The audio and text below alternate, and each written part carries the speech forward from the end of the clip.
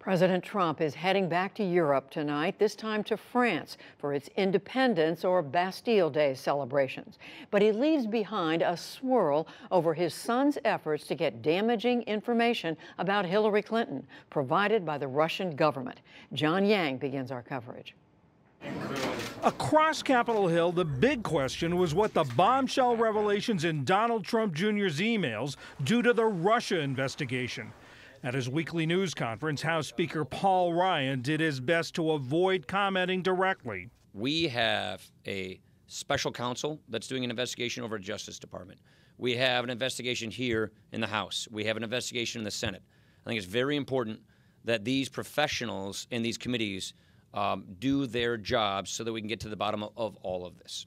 Mike Conaway, the Texas Republican leading the House investigation, didn't say much either. Do you have any concerns about what you're seeing now, press reports about his meetings that he took with this Russian lawyer? Yeah, we're going to pursue every lead that needs to be pursued and every clue that needs to be pursued. Does this lead need to be pursued? We're going to pursue every lead that makes sense to pursue. In an interview to be broadcast tomorrow on CBN, President Trump said Russian President Vladimir Putin would not have wanted to help him in the first place. If Hillary had won, our military would be decimated.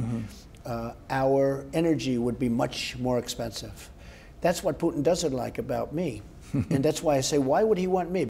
Last night, Donald Trump Jr. offered his first public defense to Fox News Channel's Sean Hannity. In retrospect, I probably would have done things a little differently. Again, this is before the Russia mania. This is before they were building it up in the press. For me, this was opposition research. This morning, Mr. Trump gave his eldest son a rave review. He was open, transparent, and innocent. This is the greatest witch hunt in political history. I know. At his confirmation hearing to be FBI director, Christopher Wray was pressed on that point. He had a different view of the investigations, including special counsel Robert Mueller's probe, than the man who nominated him. I'm asking you, as the future FBI director, do you consider this endeavor a witch hunt? I do not consider Director Mueller to be on a witch hunt. Meanwhile, the president's legal team tried to distance their client from his namesake. The president wasn't aware of the meeting, did not participate in the meeting, did not attend the meeting, and was only made aware of the emails. Actually reading the emails, seeing the emails was yesterday when they were released. For Mr. Trump, the Russia story's become a burden he cannot escape no matter how hard he tries. Every time he appears to be moving in a different direction, another disclosure puts it right back front and center. Today, Russian Foreign Minister Sergei Lavrov seemed to sympathize. Today, I turned on the TV again, and all the Western channels are discussing only this.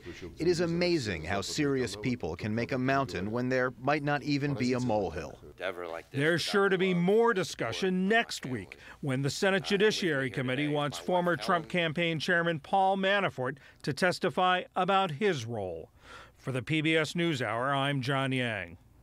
Later, the president told Reuters that he only learned of Donald Trump Jr.'s meeting with the Russian lawyer a few days ago. But he said, quote, "I think many people would have held that meeting." He also said that he asked Russian President Putin last week if he had meddled in the U.S. election, and that Putin said twice, absolutely not. We'll explore the legal implications of all this after the news summary.